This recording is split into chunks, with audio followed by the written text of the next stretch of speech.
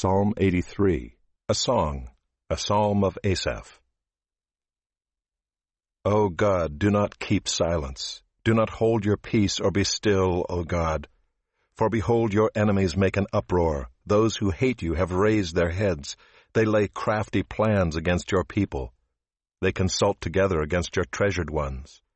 They say, Come, let us wipe them out as a nation. Let the name of Israel be remembered no more. For they conspire with one accord. Against you they make a covenant. The tents of Edom and the Ishmaelites, Moab and the Hagrites, Gebal and Ammon and Amalek, Philistia with the inhabitants of Tyre. Asher also has joined them. They are the strong arm of the children of Lot. Selah.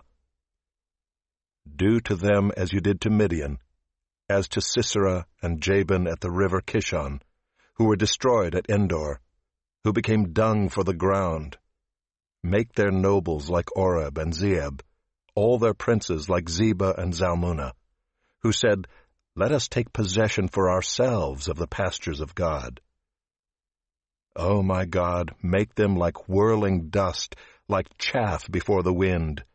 As fire consumes the forest, as the flame sets the mountains ablaze, so may you pursue them with your tempest, and terrify them with your hurricane. Fill their faces with shame, that they may seek your name, O Lord. Let them be put to shame and dismayed forever. Let them perish in disgrace, that they may know that you alone, whose name is the Lord, are the Most High over all the earth.